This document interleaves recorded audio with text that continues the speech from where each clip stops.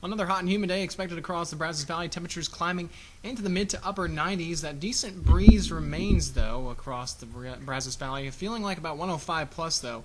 Rain, probably not, but our better chance might arrive by the middle of next week. But 96 on Friday, today that is. 95 on Saturday, feeling like about 105 to 110 this weekend. And Sunday, even hotter with highs in the upper 90s. So if you're headed to the 7-on-7 championship, make sure you bring plenty of water and just try and stay hydrated.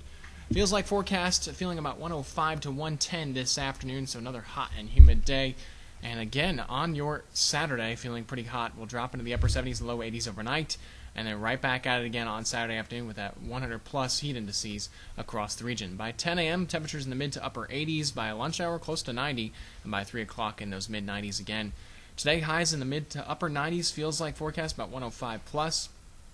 For tonight, dropping down to around 77 with a light breeze out of the south, and your 7-day forecast hot and humid across the Brazos Valley.